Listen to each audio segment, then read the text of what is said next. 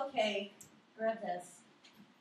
How are you? I'm so happy. Like, I've asked Keyke many times to come back on the show, and I was really happy that you chose her because I know her. So it's like really cool. Yeah, she's famous. I know. Where? So you come from Pennsylvania? Where are you from? Okay, I was born in Pennsylvania, in Lancaster, in Amish country, and I lived there for a little while when I was a kid, but I'm not Amish. Were you allowed to have Amish friends? I have a lot of Amish friends. So they do integrate? They let them play with kids like you? Yeah. They do? I looked like them. So is it really true that when they hit a certain age that they're let out for a year and they get to do that? I don't know, because I was like 6. Okay, but you're from there, so did you know about that? No. Did you ever hear about that? Did No. you? I always heard that boys, when they hit a certain age, they're allowed to go wander and go crazy, and then they have the option of coming back or not. So they're wild oats. Right, there's a problem. Wild Quaker oats. We're coming back. Yeah, because they probably met girls like you who didn't want to go back and be Amish because you're more fun. No, I'm not saying that, actually. I mean, you might be, but they might be fun, too. But you didn't know about that? No, I knew about it. Do the girls get to go, too? Or I think so. I thought they did. Now they might. Maybe now. Do they get to wear zippers and buttons? I mean, I always think zippers are so funny because they're not Amish. You're. Yeah, you're not allowed to wear zippers. I know zippers. You're not. Yeah, that was the one thing that. How about Velcro? Probably not. I doubt it. I just think zippers. I always think zippers, and that the boys get to go out for a year and then come back. That's to keep their shoes on with faith. No zippers. No zippers. All right. So you came from there, and then what happened? Oh, my mom and I moved around a lot. I remember we lived in Virginia for a little while, and in California, and we went down to Chile for a little bit. But then I spent a good chunk of life in Connecticut. Oh, really? Yeah. Where in Connecticut? Colchester. Where's that near? It's right in the center of Connecticut. Yeah. Wow. Yeah. So do you feel that that's the main place that you spend most of the time? I don't feel like I have a main place. Right. What about here?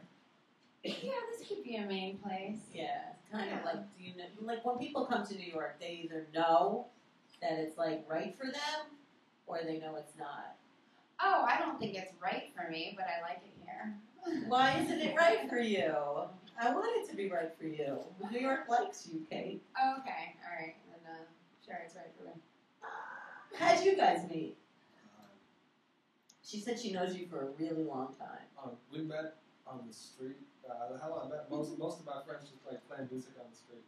You were playing on the street? No, Kate was sitting on a bench on McDougal Street with a guitar. I do sit on benches. And that's how we met. She's one of the first people I met when I first moved here. Oh, really? Which wasn't that long ago. And she still talked to me. Wait a minute. So when did you move here? Because you just moved here when I met you. I did? Right? No. Uptown, you came, Kip brought you. Okay. Is that when you moved here? Kip? I came to New York, I don't know, 7 years ago, and then I, kind of bounced back and forth. Okay. Between Connecticut and Brooklyn and Manhattan. So which round did you meet him? I don't know. I think that was the first round. 7 years ago? Oh, then that's a long time. That's cool. That's great. Wow. And you're still good friends. And do you ever do a song together ever? Well, not for a long time. We used to play together a lot. Like music? We never performed too much, but we practiced a lot. All the time. It's really fun. That's so cute. So do you see each other often? Of course. Aw, they're both blushing. I mean, I don't want to do a wiener here or anything. It's going to keep coming out. I know. It's going to be the new phrase, look, I'll wiener you, instead of sexting, let's just call it wienering. I know. I think we should. I think it's the funniest thing. It's just his name, man. She wienered. I know, exactly. Let's change it right now. Sexting is now called wienering. So, what's going on in your life? Gigs? I have a show on Flag Day. June 14th? Yes.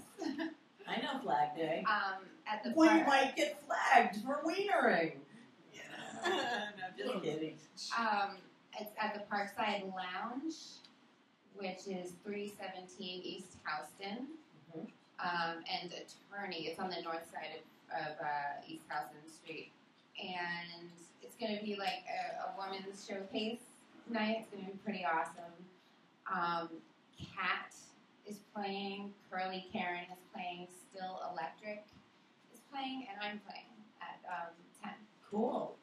That sounds like a great lineup. Yeah. Still Electric, you know, those are my girls. They play with me in another band too. Yeah.